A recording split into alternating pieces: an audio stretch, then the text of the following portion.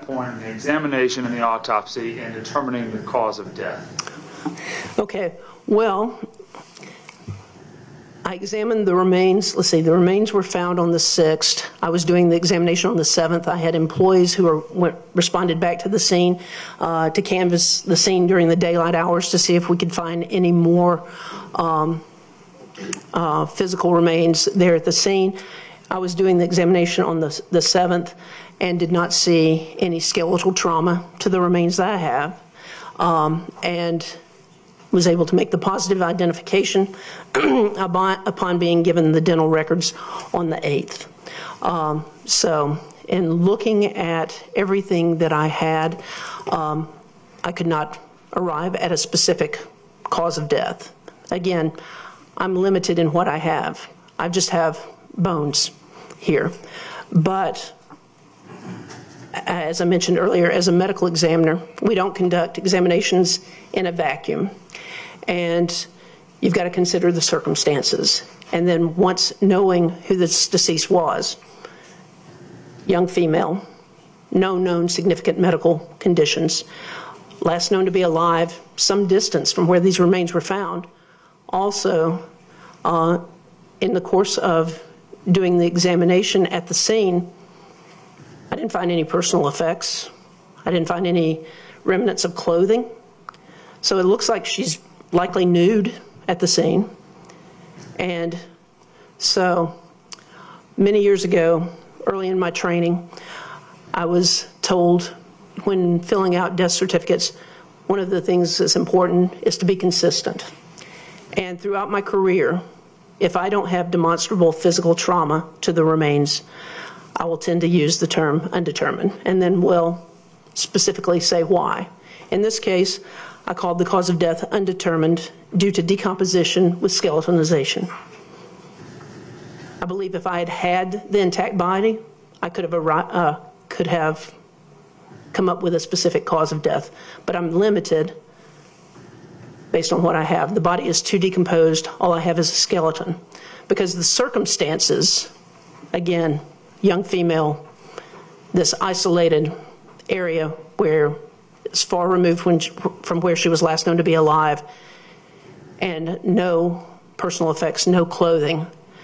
As a medical examiner with 30 years of experience, if I were to see an intact individual at this type of a scene, first thing I'm going to think of is some type of homicidal violence, specifically some type of asphyxial type component, strangulation, suffocation, chest compression, things of that nature. Because if you have a nude individual, nude or partially nude, that better be, as a medical examiner, that better be one of the first things you're thinking about. And so the fact that she doesn't have any skeletal trauma does not exclude that. And again, my cause of death undetermined due to decomposition with skeletonization. It's not, if I could test this or that, I could come up with a cause of death. There's no getting around the fact that I don't have what I need to have to make to rule out what I think is going on.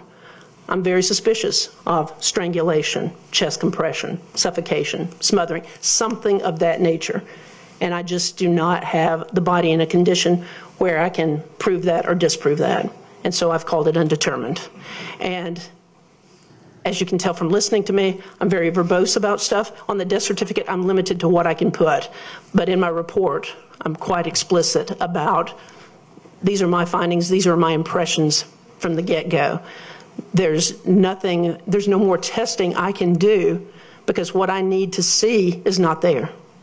And there's no bringing that back. I mean, her neck structures, they're not there. Skin, flesh, it's not there. And it's not that not only can I not tell, no other pathologist is going to have access to this because it's not there. She has decomposed to the point where I can't establish this.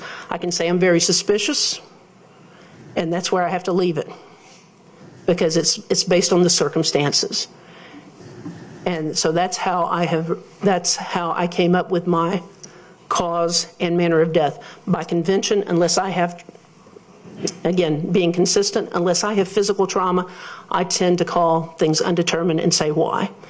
And but then we'll go into detail in my report about what my opinion might be. And again, based on my experience, 30 years as a medical examiner with this type of situation, again, young female,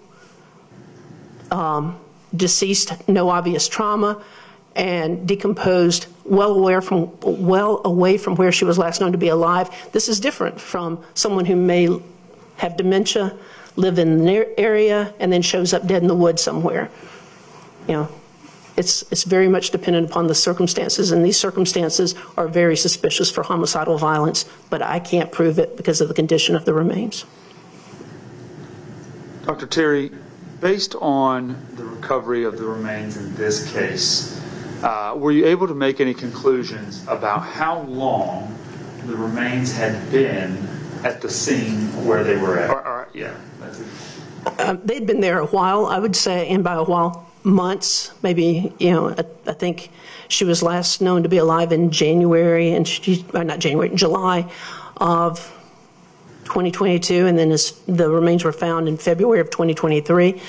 So it's consistent with that time period.